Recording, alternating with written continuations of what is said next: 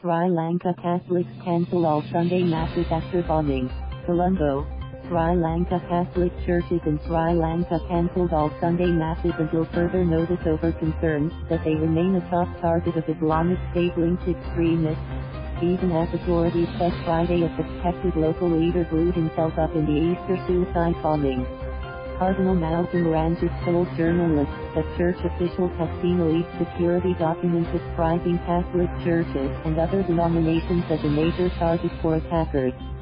Ranjith, who is Archbishop of Colombo, also asked the faithful to stay home for their own safety. "We don't want repetition," Ranjith said. The Cardinal's comments come after the U.S. Embassy in Sri Lanka warned the public to stay away from places of worship over the weekend, a stark alert underlining that authorities believe that members of the group remain at large. The group's leader, Mohamed Zahran, killed himself in a suicide bombing at the Shangri-La hotel, one of 6 hotels and churches targeted in the attack that killed at least 250 people on Sunday, police said Friday. Police also said they had arrested the second-in-command of the group, called National Towheed Jamaat. For the first time Friday, Catholic priests allowed journalists inside one of the bombed churches, St. Anthony's Shrine in Colombo. Broken glass littered the sanctuary's broken pews and blood stained the floor. Shoes left behind by panicked worshippers remained in the darkened church. Broken bottles of holy water lay on the floor, where flowers were strewn. Armed soldiers stood guard outside. Gration Fernando crossed himself when he looked at the church after walking out of his shop nearby.